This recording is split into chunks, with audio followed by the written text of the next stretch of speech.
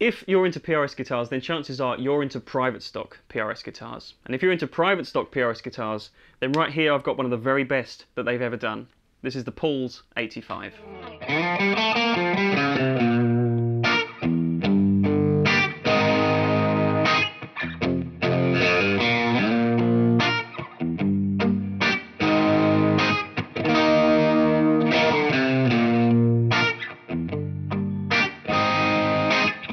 Alright folks, so as I said in the introduction there, this is one of the very strongest guitars that I've ever seen to come out of the private stock collection from Paul Reed Smith.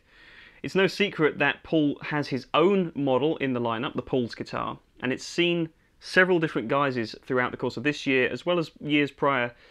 They've just kind of put their very best knowledge into this model, it seems, with the Dragon that we saw earlier this year, and now with this private stock. I think this is one of the coolest models that they make. I love the simplicity of this guitar and how honest it is and how best it shows off the virtues of a great builder like Paul Reed Smith, and this guitar is no exception to that. So with the Paul's 85, this limited edition piece, they wanted to honour all their history, coming from the very humble beginnings back in 1985 through to present day, but they also just like to show off what they can do with the private stock selection of woods and electronics. So let me walk you through the specs of this Paul's 85 guitar. So the Paul's 85 starts with the Paul's guitar as its format, so the same two narrow field humbucking pickups, which have received the 2020 TCI treatment here, which I've talked about in previous videos. I love the way these pickups sound. The Paul's guitar is really simple, so it's just got a single wraparound bridge piece, which I really like. It's got the same volume and tone as the regular model, as well as the independent coil splits for each pickup.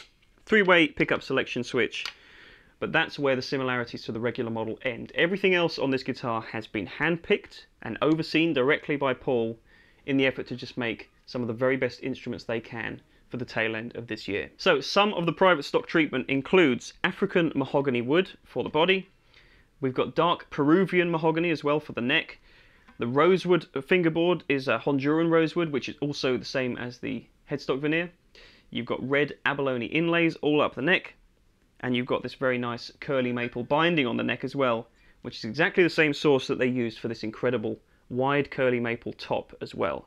So it's pretty standard formula, but accelerated to the max. These are the very finest timbers that PRS could get their hands on for this year, and this is the private stock doing its job of creating not only some of the most beautiful guitars, but also, tonally speaking, some of the very best instruments that I think they've ever put out. Something that's unique to this guitar as well is the new TCI Nitro over cellulose finish. So this is glossy nitro that's purposefully been designed to get a little bit of that cool cracking over time. So in a few years' time, maybe in another 35 years, you're going to see this as one of the coolest, most retro PRS instruments around.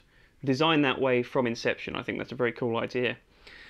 So whoever ends up with this guitar, I'm sure you'll keep it for 35 years at least, and you'll get to see just what a treasure this already golden guitar blossoms into. On top of everything that I've just talked about, the looks and the aesthetics and so on, the tone is the most important thing to me, and I always get impressed with these private stock guitars with just how much detail and clarity they have. Those are two buzzwords that I like to use a lot with guitars, but I only try and say them when I really mean it. And with the case of this guitar, as you're going to hear, it excels in every single one of those points that I've laid down. It's a really balanced tone. The Paul's guitar pickup set is one of the very best that they make, I think, in terms of giving you a nice blend of thick distorted tone with crisp, clear, clean tone as well. If you like that on the regular Paul's guitar and you want to find the very best options that PRS can afford you within that model, I think this may be it. As with all the beautiful things from the PRS private stock, these things come in very small numbers. So this guitar is one of 85, and at present, this is the only guitar that's made its way to the UK. So if you want to be the first person to grab one of these for yourself, you know what to do.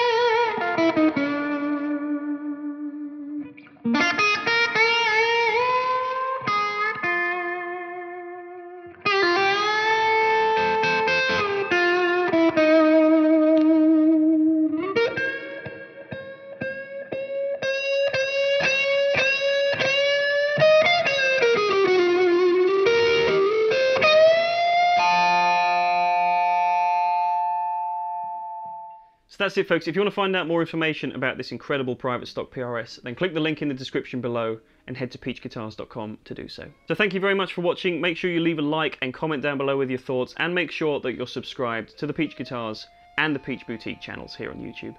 Take care of yourselves, folks, and I'll see you next time.